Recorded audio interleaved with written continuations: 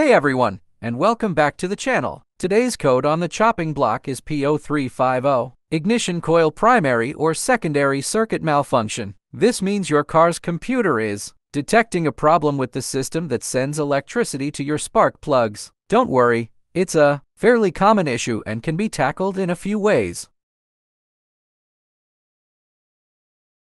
The ignition coil is a vital part of your engine's ignition system. It takes the battery's low voltage and boosts it to create the high voltage spark plugs need to ignite the air-fuel mixture. A P0350 code indicates a malfunction in the circuit that powers the ignition coil, including the coil itself, wiring, or even the PCM.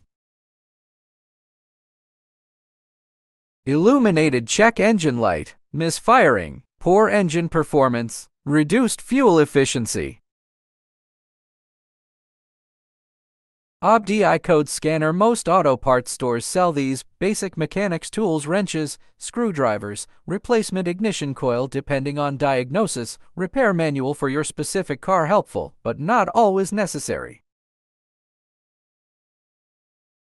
First, use your OBDI scanner to confirm the code and see if any additional codes are present. These can provide clues about the specific cylinder or circuit causing the problem. Look for any visible cracks, corrosion, or loose connections on the ignition coils themselves. Consult your repair manual to locate the coils in your car. If the inspection reveals a bad coil, you'll need to replace it. Replacement is fairly straightforward, but refer to your repair manual for specific instructions on how to access and swap the coil in your car. Worn-out spark plugs can mimic some P0350 symptoms. Consult your repair manual for the recommended spark plug replacement interval and inspect them for signs of wear or damage. Replace them if necessary.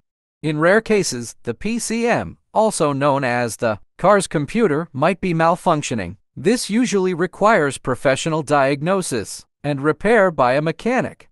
After the fix, clear the trouble code from your OBDI scanner and start the engine. Check if the problem is resolved and the check engine light stays off. If the issue persists, consult a mechanic for further diagnosis. Important safety note: always remember to disconnect the battery before working on any electrical components in your car. This helps to prevent accidental shocks or short circuits. Always consult your car manual before starting any repairs. Conclusion: by following these steps, you should be able to diagnose and potentially fix the P0350 code yourself. However, if you're not comfortable with car repairs, don't hesitate to take your vehicle to a trusted mechanic for a professional diagnosis and solution.